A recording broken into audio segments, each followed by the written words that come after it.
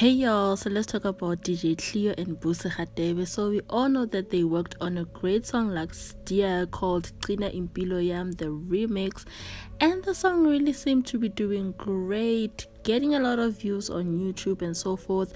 But it seems that keeping true to the nature of the music industry, DJ Cleo was not paying Bucy her royalties on the song.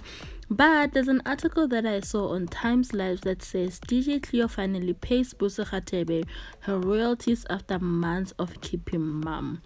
So the article actually says that DJ Cleo has paid royalties due to the gospel star Bucy Radebe for their hit single Together after the singer threatened to take legal actions against him.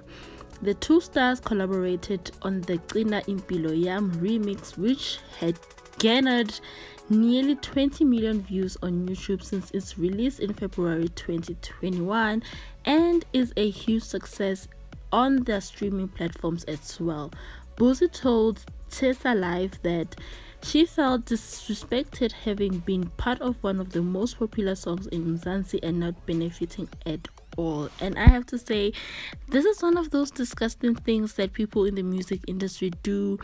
You work together with someone, make a great collaboration, produce great music together, and then one person decides to sideline the other one's royalties start coming in. But anyway, we are glad that he finally paid her. And yes, you guys, that is all on this video. I'll see you guys on the next one, and please do remember to subscribe to this channel. Bye.